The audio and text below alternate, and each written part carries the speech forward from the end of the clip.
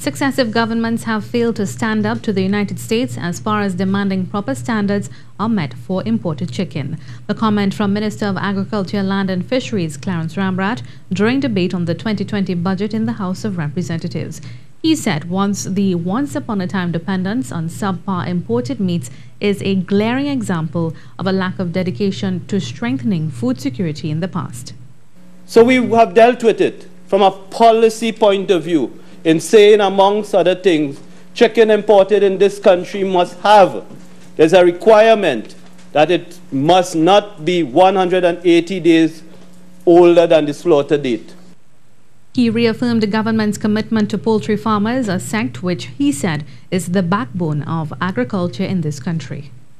Poultry is the biggest contributor to the small agriculture GDP in this country. Whatever we have as a contribution to GDP, poultry is more than half of that. It employs more than 12,000 women, many of them single mothers.